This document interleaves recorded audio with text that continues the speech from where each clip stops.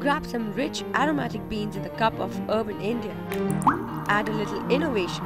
Stir with the aspirational youth. And what you get is a piping hot cup of coffee culture.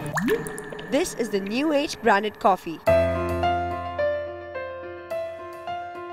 Coffee drinking culture among the young, aspirational urban Indians is the main driver behind the 35% rise in per capita consumption for branded coffee in the last 4 years. In a nation that's predominantly tea drinking, branded coffee has made quite a statement. There's been a 12 to 15% growth year on year in the coffee market, clearly diluting the equity of tea in this segment. The per capita consumption has almost doubled, at this point of time. It is now somewhere around 70 to 80 grams. Vis-a-vis it was around 40 odd grams, in 2005.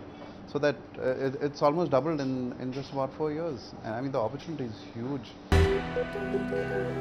Cafe chains have been instrumental in driving consumption by playing up on the romance of coffee.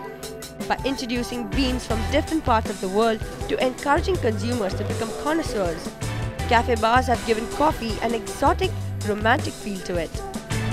They've made it more ubiquitous. You'll see coffee shops pretty much anywhere you go now. And their presence has also increased the awareness levels of coffee. They've managed to make coffee sexy and more relevant to the youth, more appealing. Coffee is now more acceptable as a social drink.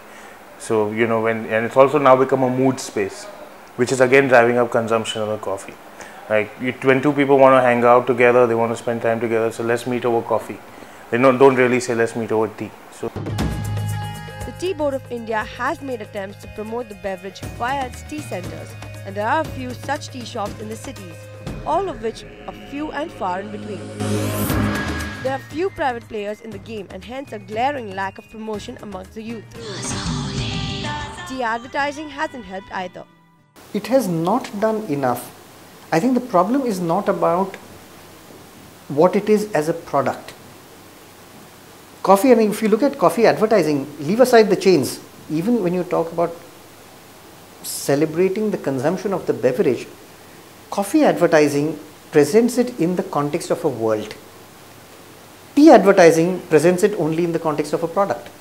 So tea advertising is still focused on, is it strong, is it aromatic, does it have taste, does it have aroma? It is still caught up in the product. Coffee advertising is about what kind of people consume it. What is the experience, the sharing over a cup of coffee. So it has moved one rung higher in its appeal.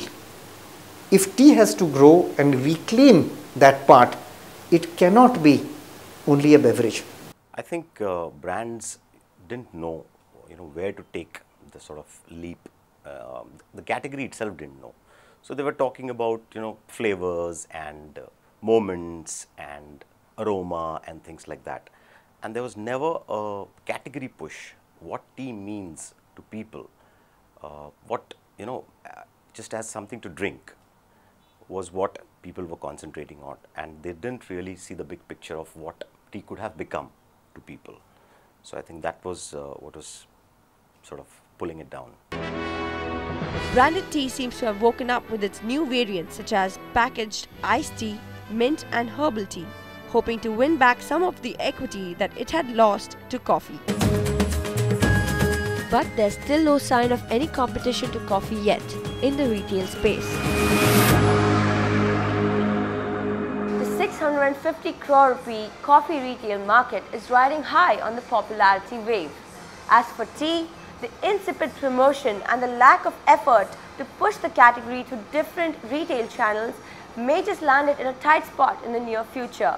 Maybe it's time for tea makers to finally wake up and smell the coffee.